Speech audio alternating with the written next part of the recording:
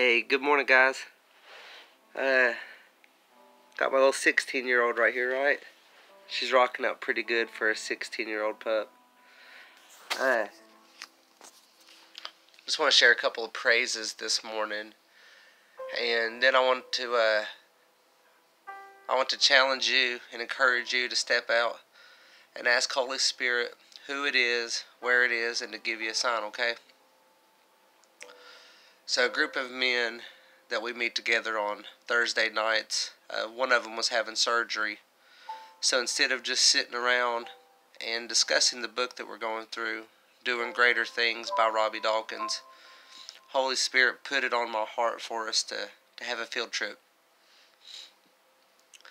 And if we're studying and we're praying into and we're having greater faith to see God's hand move upon other lives in our city and change, it's time to step out and take a risk. It's time to step out and build our faith. So it's what we did.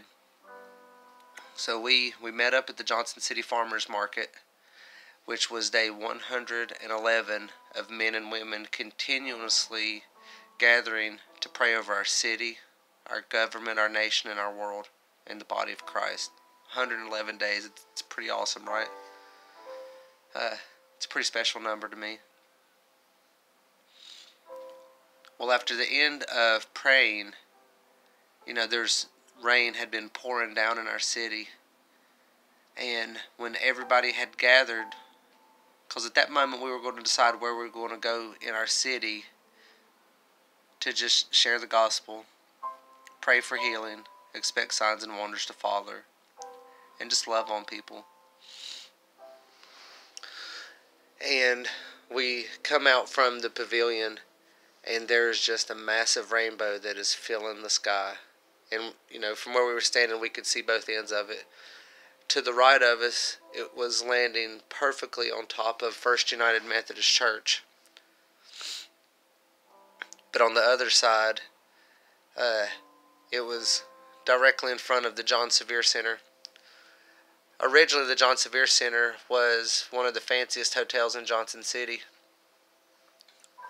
For many people in our region now, it's a sign of destitution. A lot of homeless gather there, a lot of broken, a lot of addiction, a lot of hopelessness. And it's a low-income complex that the city has purchased, or somebody has purchased, and within the next year and a half, 2 years, they're trying to phase that out and turn it into commercial property again. So we really don't know where, the hundreds of people that live in that building are going to go. But I just felt Holy Spirit say, there it is. You asked for a sign. Here's a rainbow. Here's a sign of hope. And to me, I walk with the fact that that rainbow is a sign that that's not going to be death.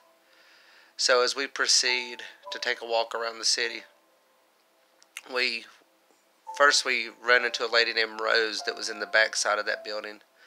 So as we gather there to just love on her and pray for her, the security come out and told us that we couldn't gather there. Fair enough, he's doing his job. So we make our way back around to the front side of the building, and there's a congregation of folks huddled up out there in the rain. The Holy Spirit had us stop there, and we met two people. We'll call them Jack and Jennifer. Jack has leukemia and heart disease, and he said without chances of there wasn't a good outcome looking for him. So I just encouraged him. I said, you know what? I trust and believe in a Jesus that wants to heal you today.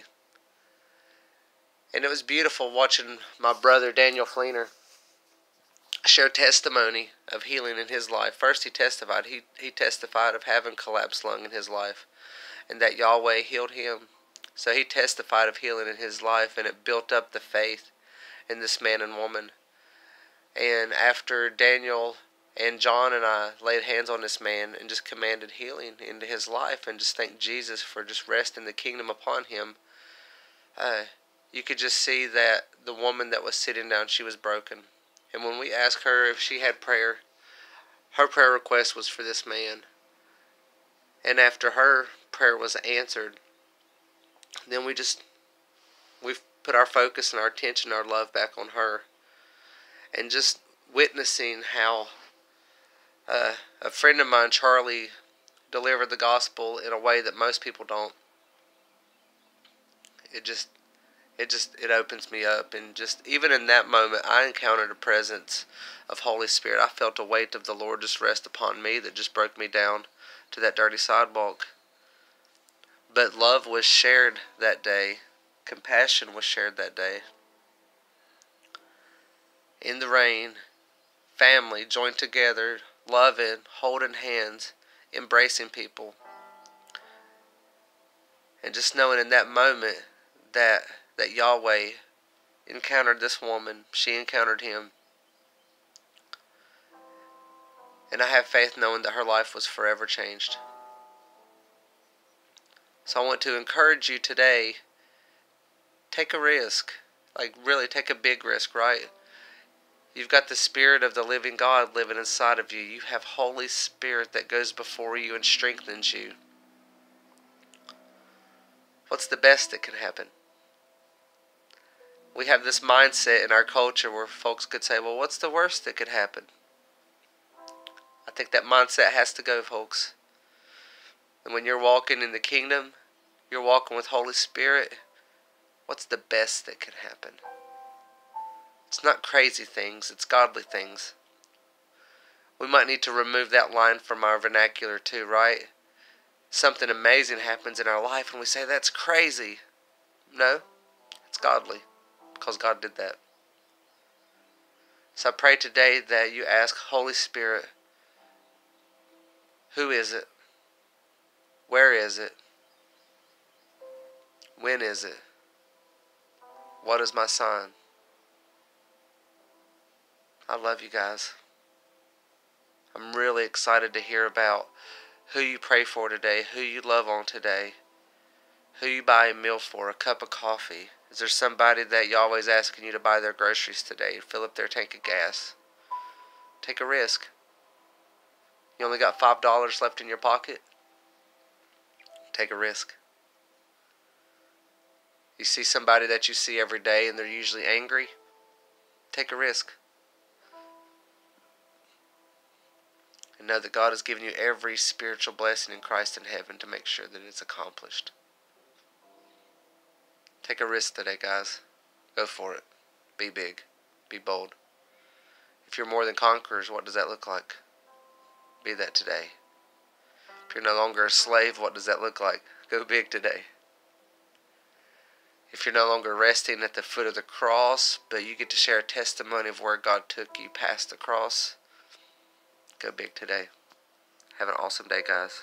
Blessings.